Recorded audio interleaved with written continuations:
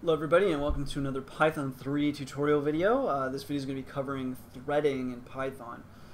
I'm including this in the basics series, not really sure I should include it as a basics video, but it is a pretty general topic to do some threading, and so I thought it would be a good video to cover. Plus, Python by its nature is very linear, and it'd be nice to do some parallel tasks from time to time and use a little bit more of your processing power. So with that, let's go ahead and get started with threading. So with threading, it's a part of your standard library, so you don't have to actually download anything or install anything. You already did it when you installed Python 3. So let's go ahead and import threading, and that's the name of the module. And then we're going to go ahead and use also this queue ability that is also part of your standard library with Python. So we're going to say from queueue import capital Queueue. And then finally we're going to import time. And what we're going to use time for is actually just to mimic processing time. But later on, you would add it. We're going to use sleep, right? In place of sleep, you would do some sort of function calculating. But anyway, moving on. So the idea of threading is that you can perform multiple tasks at one time. Now, one of the things that can cause trouble really quickly when you're performing multiple tasks is if there are any shared variables between the tasks that might be performing simultaneously. So say you've got two tasks, and each task goes around and, I don't know, counts Skittles. And the starting variable was 5, the task found 5 more Skittles, it adds 5 plus 5, and it updates the new variable to equal 10. Well, what if at the same time another thread was searching for some Skittles and it found 3 Skittles, and at the same time at the same time that the other thread is working and referencing that variable, they both reference that variable as a 5. One adds 3 to that 5, the other one adds 5 to that 5. Whoever updates last gets their say, but both of them are wrong no matter what, right? So one guy says there's 10, one guy says there's 8. Whoever updates last gets their say, but no matter what, they're incorrect, right? Because the right answer is actually 13, okay? And so this causes problems when you have shared variables because there might be double modification, but really only one of the modifications gets passed through. So anyway, it's pretty much integral. So you might see a lot of threading tutorials. My first threading tutorial was a great example where we did not account for this, and this is kind of a major issue. I think that it's kind of silly, like you would do threading and not use this. There are some tasks, I suppose, where they might not ever coexist or they might not share a variable, but a lot of times they are going to share a variable or a database or whatever, and it's important that we use what is known as a lock. So the idea of a lock is each lock that you need, so say you've got the Skittle count variable, you put a lock on the Skittle count variable, and the way this works is whenever a function or whatever wants to access that variable, it locks that variable. And then whenever it's done modifying that variable, so from the point of reference to the modification, basically we want to lock up that variable as we're using it and modifying it, and then from there we're finished modifying it, and then we unlock it, and this means that another thread or process can access it and modify it. So if a thread tries to access a locked variable, it will sit there and wait, sort of like a queue, until that variable becomes unlocked. Then it will lock it back up, do what it needs to do, then unlock it and move on. Now, describing this process takes a little bit of time, but actually this happens very quickly. So you're not really sacrificing too much time doing this, but it's absolutely necessary if you have shared variables. So the first thing that we want to do is we're gonna use a lock on printing. So we're gonna say print underscore lock equals threading dot lock. Okay, so we're referencing the locking ability of the threading module, and print lock, basically what you have to have is you have to have a lock per thing. So for printing, what happens is we're using this print function. It's not even a variable really, but it's a print function.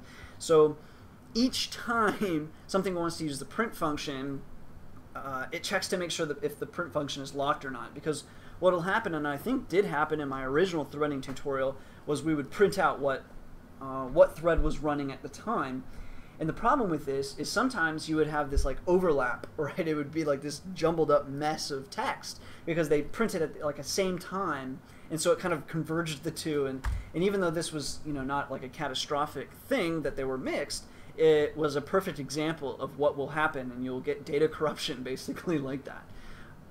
So anyway, print lock, we're going to use this to lock printing. Now, I'm trying to think of what order I want to start with, but first of all, we're going to try to visualize what we're going to do. So what I'd like to do is like have, you know, you want to define a worker, you want to define how many workers we have, or how many threads we have, and then what do you want those threads to do?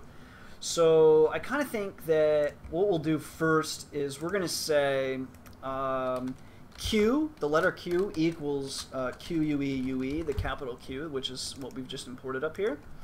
And then we're going to say for X in range of 10, okay? So how many threads are we going to allow? We're going to allow for 10 threads to do some work. Now, depending on what kind of work you're going to do, so the workers all have the same working function here.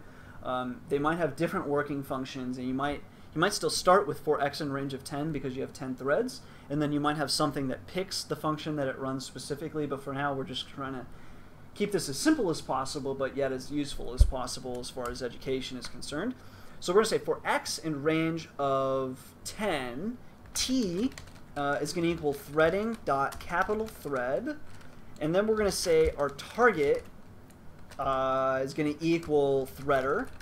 Okay, so these are just, we're defining our threads and the target of our threads. Let me make some more space here.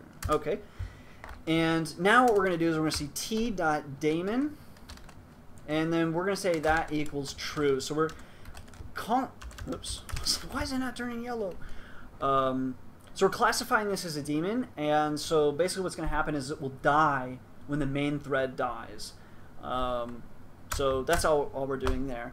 Now, the next thing that we want to do is, after you've done your daemon definition, then we can do t.start. So we start the threading, right, after we've defined it. So we couldn't do it until we said what it was, and so we've done that. Naturally, by default, I believe this is actually false, and so you have to have this. So for X in range of 10, do that. And that's really it. Now we'll come down here, and we're going to say start equals time.time. And what we're going to be doing here, so this is the starting time, and then at the end we'll do the ending time, and we'll see how much time this is taken for like performance calculations. And the idea here is to see, you know, how much time it took versus how much time it should have took if it was programmed in parallel, or I mean if it was programmed linearly. Couldn't talk. So now what we're going to do is assign some jobs. So we're going to say for worker in range of 20. So what this does is it just says for whatever variable we want, so we're calling that variable worker in range 20. So basically we've got 20 instances here for the workers. We're going to say q dot put and then worker. So basically we're literally putting to work a worker to the queue, which is here. Okay, so we're doing that. Now what we're going to go ahead and do is come down here after this for loop. We're going to say q.join, and what this does is basically wait until the thread will terminate, and after that we'll come down to the bottom here, and we're going to say print entire job took, and then if you recall we have start, so we'll take start and use comma start minus time.time, and what that's going to print out for us is, oops, actually what we need to do is time.time minus start, and that will print out, you know, how many seconds basically this whole process took. Now a couple of things that we need to do here is, first of all, we have we've got everything set up, basically how we want to organize this queue. We've got 20 jobs that we want to do, and we've got 10 workers that will work on this job. Okay, now what we want to do is we've got queue equals Q. Above this, we'll do define, and we're going to say our example job. And basically this is, what job are we actually going to have these workers do? And the parameter that we'll pass through is worker for the example job. And all this example job is going to do is some really heavy processing that just so happens to take time.sleep 0.5. So half a second for this job to complete. And then what we're going to do is we're going to say with print lock. And so it's going to, with this lock, what is it going to do? It's going to perform this operation. And the operation is going to be, it's a lock on, it's going to be print. But you can't perform this operation without, while this lock is locked, basically. We're going to print, and we'll print threading, threading dot current underscore thread dot name, and then we'll print worker. So this will print the current thread's threader's name, basically, and the worker. So, and then when it's all done with this, it will release that print lock. Okay, so you can see how open this lock is with what we can do. So anyway, when it's done there, now what we need to do is we've got everything done except for the target. So the target is what? Threader. So we don't have anything that corresponds to threader yet. So we have to define that, and that'll be the last thing that we have to define here. So we'll define threader, empty parameters. And basically what threader is going to do is the actual threading operation that we have to do. So this is, this is our queue basically here. This is our queue, job assignment, and then how many threads we have. And now we actually have to thread whatever we're threading. Okay, so we actually have to perform the threading operation. So we're going to say while true, so this will continue going on until the main thread dies, and then all of the daemons will die because the main thread is complete. So while true, we're going to say worker equals queue.get. So this is getting the worker from the queue. We literally put the workers to work to the queue. I just love queue.putWorker, sorry. Anyway, and then what we're going to do is we're going to say example job worker. So we're passing worker through what we happen to call worker in example job, puts that worker to work, and what all of that worker is going to do is this example job that sleeps for 0.5 seconds, half a second, and then prints some information about the threader out for us. So example job worker, and then finally we're going to go queue dot task underscore done, and then basically we're saying this thread is complete and we're ready to move on. Okay? So a lot of code. Before I go and explain it, let's go ahead and run it, or do it like one more explanation real quick through of summary. But let's go ahead and run it first. Come over here, and we get thread, 9, all the threads basically that ran, and then we get the job number, basically the work job number. So these are, we have 10 threads total. So 1, 2, 3, 4, 5, 6, 7, 8, 9, 10. So these are all unique numbers, and then below it are all unique numbers. So here we've got thread 5, 5, 8, 8, 4, 4, 2, and you see the similarities there. So those were the threads. We had 10 threads total, and then this is basically job number, okay? So we can close this. Now let's go ahead and talk about why this is so important. So we had 10 threads, 20 jobs. Each job took 0.5 seconds. So normally, this should have taken, with 20 tasks to do at 0.5 seconds each, should have taken 10 seconds total to perform this operation. But as we can see, it actually took more like 1 second. Now why did it take 1 second? Well, we had 20 jobs and 10 workers, or 10 threads rather. So each thread, by sheer math, had to do 2 jobs. Each job was 0.5 seconds, so our total time was actually only 1 second, a little bit over 1 second, but probably some time is spent just printing, doing print operations. So you can see how much time was spent doing those. So that's threading, okay? And that's why threading is so powerful and useful, is because while we have one thread idle, we can actually be doing work with another thread. But of course, it's necessary to have the locks and all of that. So let's run through the script one more time just to do kind of an overview of what we've done here since this can get kind of confusing for people. So importing threading, imported queue. A queue is its own little thing. You can use queue for all sorts of things. You don't have to use queue for threading, but it's really useful to do it. And then time, just so we can sleep. Print lock is a special lock that we've applied to any print function. If we remember our counting Skittles example, so let's say you were counting Skittles and then you were also counting Starbursts. I want some candy. You know, you would have a Skittle lock and you'd have a Starburst lock, and they'd be two totally different things, right? You wouldn't want to have candy lock because you'd be screwing, you know, anytime someone was counting Skittles, it would be blocking out everyone that was trying to count Starbursts and M&Ms, okay? So we've got print lock, it's a lock. Here we've just defined an example job. That job is just mimicking any sort of rough computing, saying it's taking a half a second to compute whatever it is. And then we're saying with that lock we can print some information, and when it's done printing it releases the lock, and then so someone else can print. Then we have threader, and basically the threader is literally the core function here and the core idea, and the idea here is that we can thread things. So we're saying worker, or the thread, right? We're saying queue.get, and we get the thread or worker, and then we run that worker through example job, and then as soon as that worker is done we say queue task done, and basically what we've done is we've released that thread or daemon back to the queue and say, okay, he's available again to be given some work.